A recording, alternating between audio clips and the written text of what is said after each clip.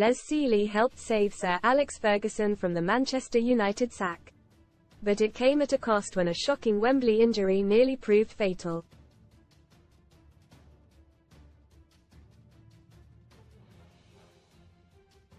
Now his story has been unearthed thanks to lost tapes found 23 years after his death.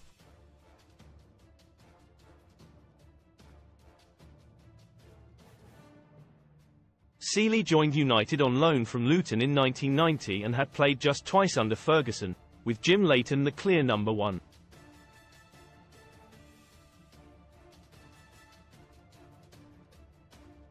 However, Fergie decided to drop his Scottish compatriot for the FA Cup final replay after he shipped 3 in the initial 3-3 draw.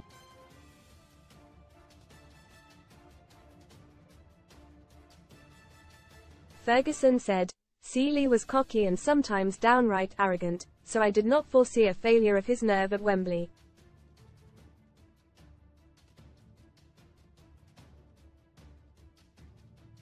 Read more on Man Utdlion in Wait Ratcliffe in line to make cut price £40 million England ace first Man United signing her wheels win a Lamborghini Huracan or £230,000 cash alternative from just 89p with our code. That decision permanently wrecked Leighton's relationship with the boss, but proved to be a smart call as United ran out 1-0 winners, in turn landing Ferguson his long-awaited first trophy since taking over at Old Trafford in 1986.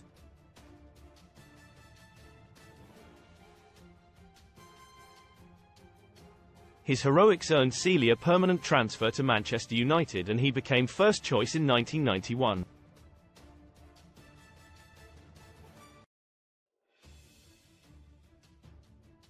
But another Wembley appearance 11 months later would change his life forever. United faced Sheffield Wednesday, led by captain Nigel Pearson, in the 1991 League Cup final.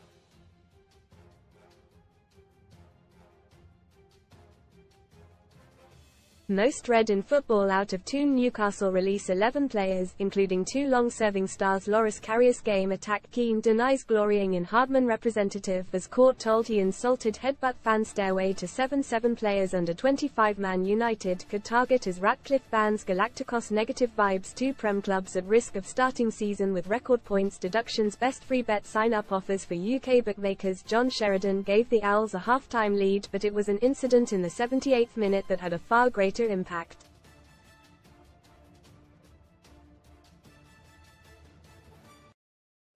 Sealey was caught in a challenge with Wednesday striker Paul Williams which sliced right through to the bone of his knee.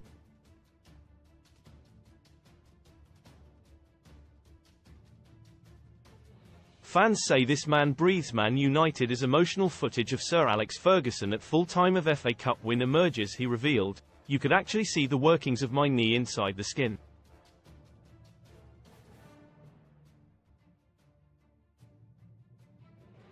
The animated shot stopper got into a furious row on the pitch with the United physio, as skipper Brian Robson tried to calm him down, while blood poured from the joint.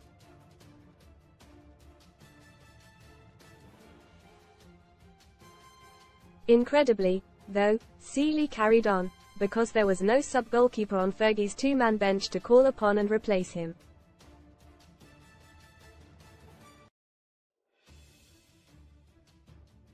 He was treated after full time, but his condition deteriorated on his way to hospital as an ambulance was called.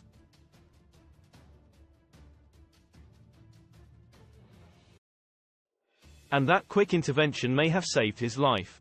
Sealey went under the knife but woke up in the early hours of the morning and recalled in the tapes dug out by his family, "I always remember him saying, 'Who's a lucky boy then?' But it then transpired that the wound had been stitched up with dirt inside and subsequently got infected."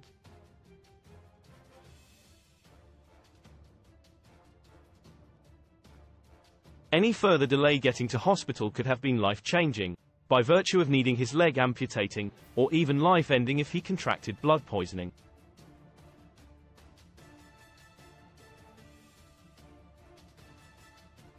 Within 24 days, though, Sealey made a dramatic and extraordinary comeback and started in the European Cup Winners' Cup final against Barcelona in Rotterdam, with Leighton exiled by Fergie.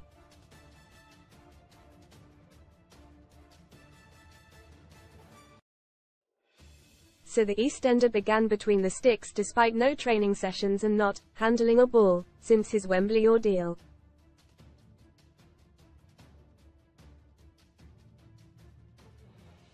Mark Hughes scored twice for United in the second half before Ronald Koeman curled home a free kick 11 minutes from time, but the Red Devils held on for Ferguson's second major honour.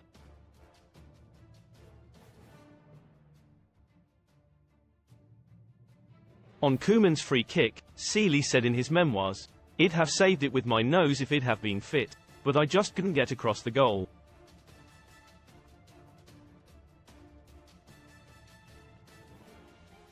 The pair were reunited after the game when they were called in by drugs testers, and Koeman saw the extent of the damage to the goalkeeper's knee, prompting a total look of amazement from the Dutchman.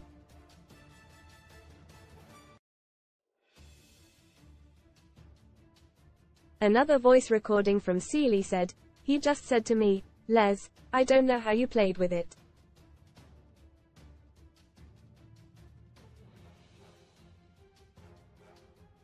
A cult hero at Old Trafford, then 33-year-old Seeley rejected a one-year contract extension because he wanted 2 more years and ending up leaving United for Aston Villa at the end of the 1990-91 season.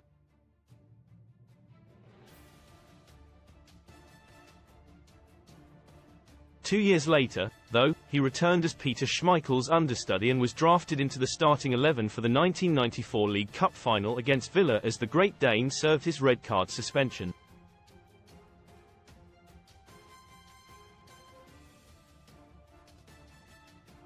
Jim Leighton on FA Cup final snub. Sir Alex Ferguson ditched his regular number 1, Jim Leighton, for the FA Cup final replay in 1990.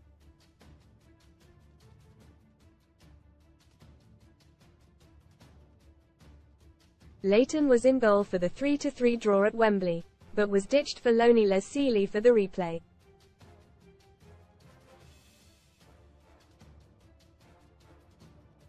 It was a big call, but one that proved to be the right call as Ferguson ended his long wait for his first United silverware.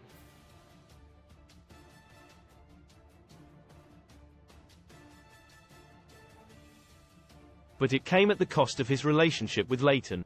The former goalkeeper told the BBC in 2018, "It got pretty frosty over the period, sort of about the last 6 months I was in the team.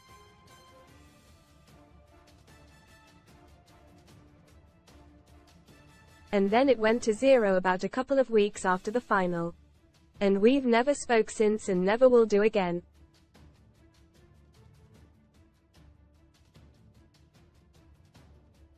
Asked why, he said, "I didn't like a lot of the things that he said and he done."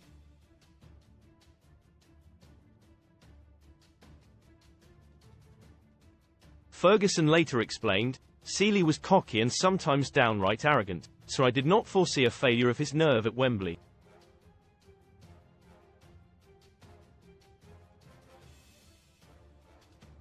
It turned out to be his final United appearance, meaning 3 of his last 4 United games were cup finals, and again ended up on the losing side, just like 3 years earlier."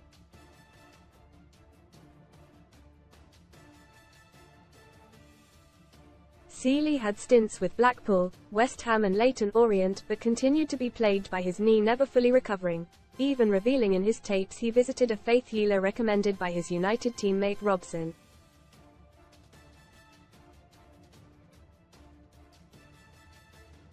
The goalkeeper said, "Robson swears blind that he had a small, hairline fracture on his shin bone."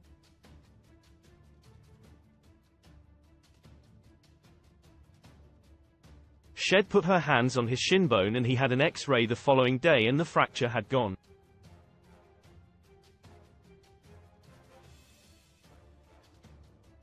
He added that it felt like a red-hot iron when she touched his knee. Fittingly, Seeley made the last appearance of his career for the Hammers away at United on the final day of the 1996-97 season.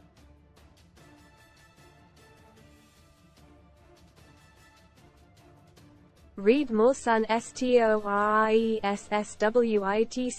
up. BGT viewers demand judges step in after wrong decision. How's that? I'm a designer. There's an interiors trend that makes your home look tacky. He was kept on the West Ham playing squad all the way until 1999-2000, by which time he was working as a goalkeeper coach for the club.